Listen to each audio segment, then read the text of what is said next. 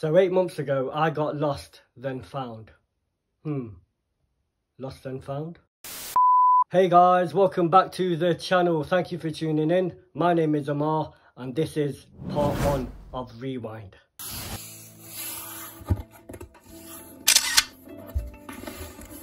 So if you are new along here, please make sure to like, share, comment and subscribe. Please make sure to smash that notification bell and stay up to date with any of my videos. So guys, I did actually go through a period where I stopped sort of creating content for the last sort of like 8-9 months. Now I did actually have a few issues which were personal and due to my mental health, but it is what it is. I'm back on, but that still didn't stop me from doing my thing. So guys, what I'm planning on doing, I'm going to try and rearrange some of the sneakers that I did pick up sort of over the last 8-9 months.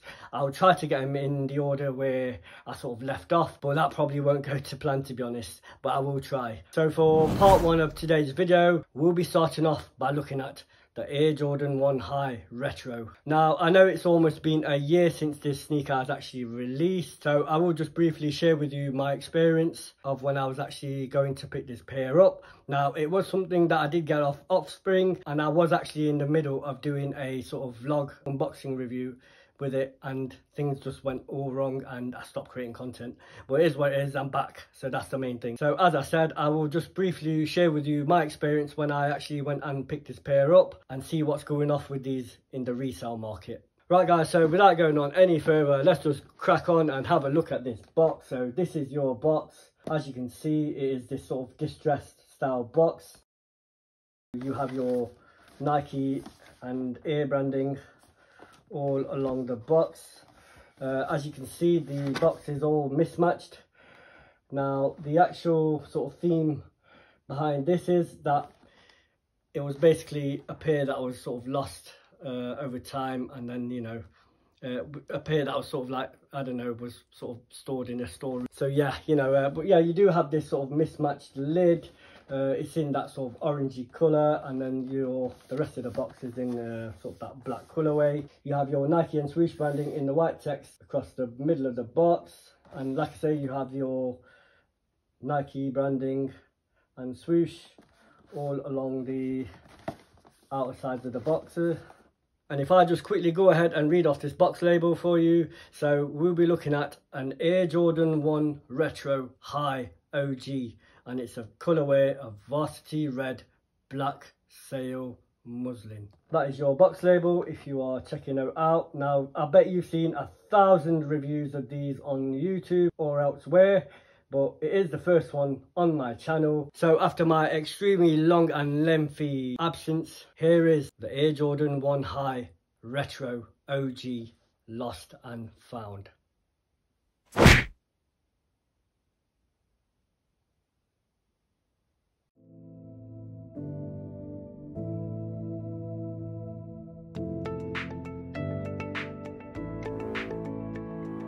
So guys, in hand here we have the Air Jordan 1 High Retro OG Lost and Founds. A beautiful pair. Really glad I got these.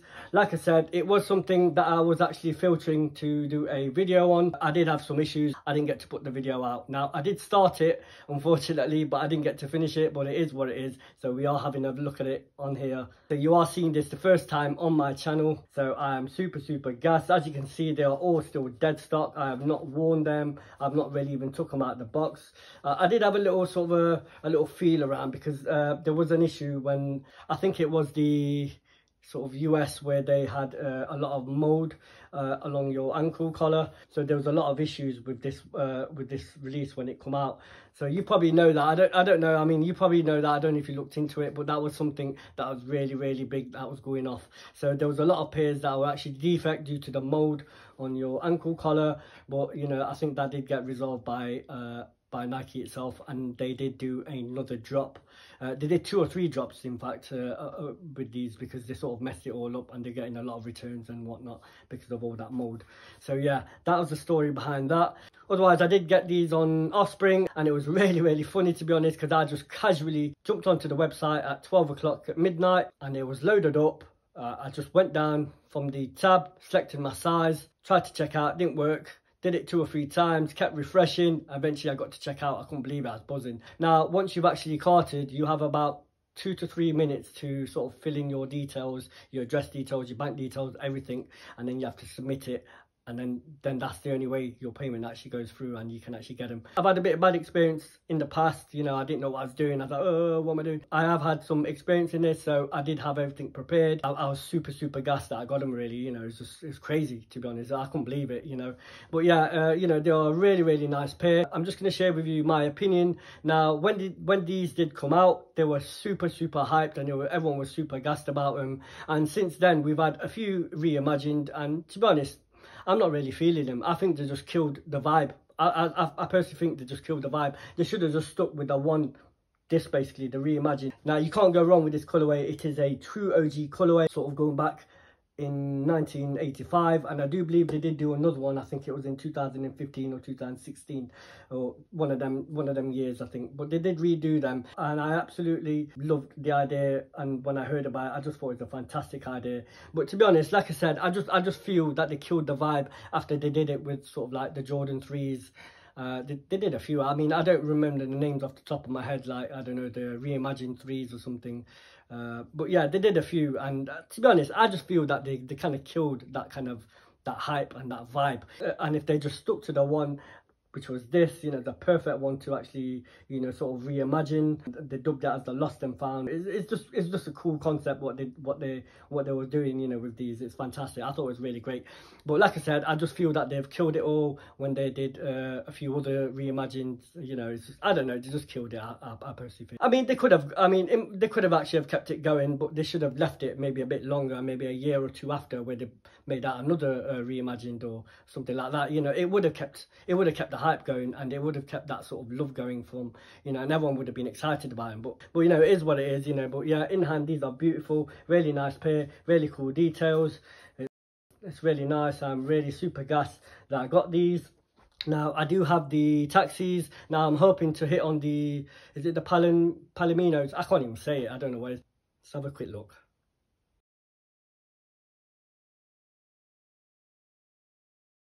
Yeah, sorry, they're the Palominos. So I think I will be trying for those. They release on the 2nd of September in the UK around 8 AM. So that is something I might consider. I'm not too sure. You know, I do have 2 highs in my collection at the moment. So, which is obviously these ones, and I did do a taxis review sort of nearly a year ago, I believe. But yeah, other than that, it did come with a few cool details, like this old style receipt. Pretty cool concept. And also the tissue paper, which I was kindly enough to just wrap and put away nicely because I didn't want to ruin it. But that was your tissue paper.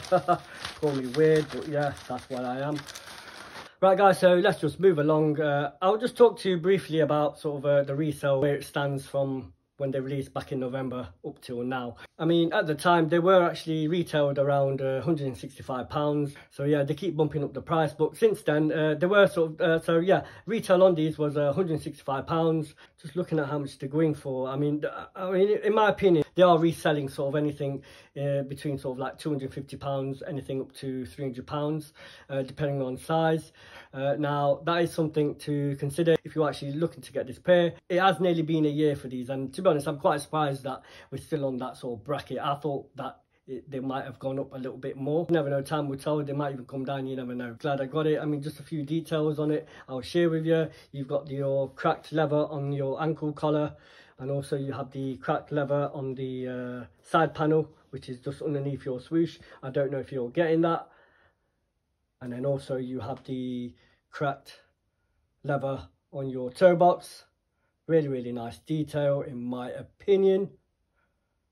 And then you do have that sort of aged, sort of like storage vibes, dusty vibes or whatever on your outsole. Pretty decent.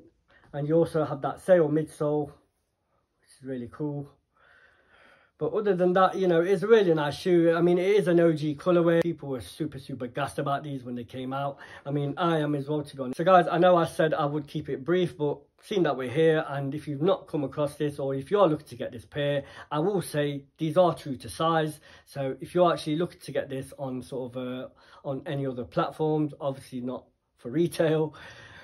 They do fall true to size, so in my opinion, you can't go wrong when it comes to these, and they do fit true to size. Right guys, I do believe I've covered everything I said I would cover in this video, so I appreciate if you stuck around. I appreciate your support. Do please stick around for part 2 of Rewind.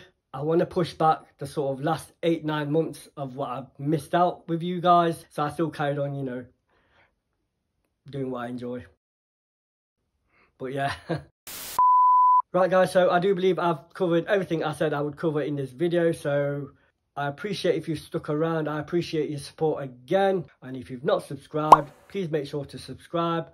Please make sure to smash that notification bell and stay up to date with any of my videos. And with all that out of the way, I hope to catch you in part 2 of Rewind, so I shall see you in the next one.